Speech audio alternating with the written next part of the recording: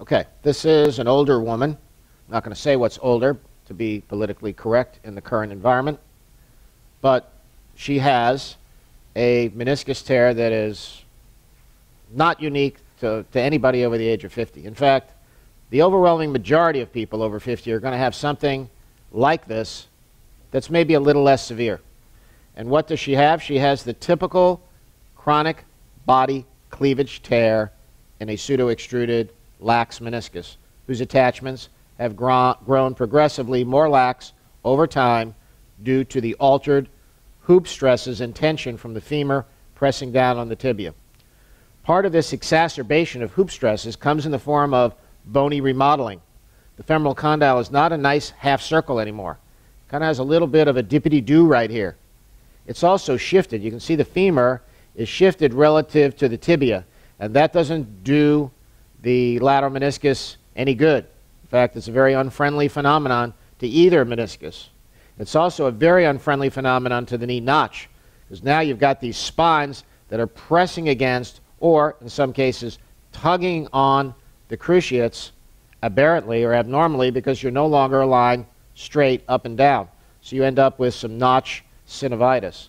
So notch synovitis, remodeling, shift, and meniscal pseudo-extrusion or meniscus displacement from meniscocapsular laxity, they all go hand in hand.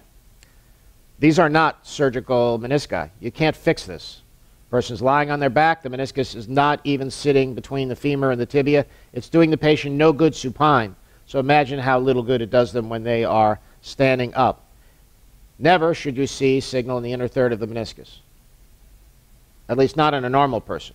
You're going to see it in just about everybody, as we said, over the age of 50, certainly over the age of 60. These are a source of pain. They are not resected.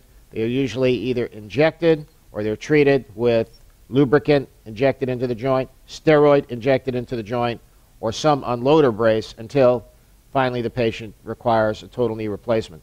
Now, one of the reasons why these tears are so often underdiagnosed, and maybe it's a good thing that you're underdiagnosing them, because then they won't have an unnecessary resection.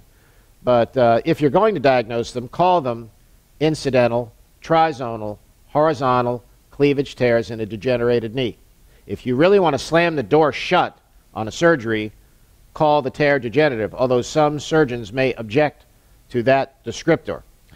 Now, again, one of the reasons why this tear is so often undercalled is because it's hard to see in the sagittal projection. It's coming straight at you, right? It's kind of like a line. Here it is. There is the tear. It doesn't often articulate with an articular surface because it's coming into the screen. It's going from medial to lateral. So you're cutting it like you're cutting through a turkey sandwich. So here's the turkey. The dark is a piece of bread, and the other dark is the other piece of bread. So that is the same tear as this, just coming straight at you into the sagittal projection.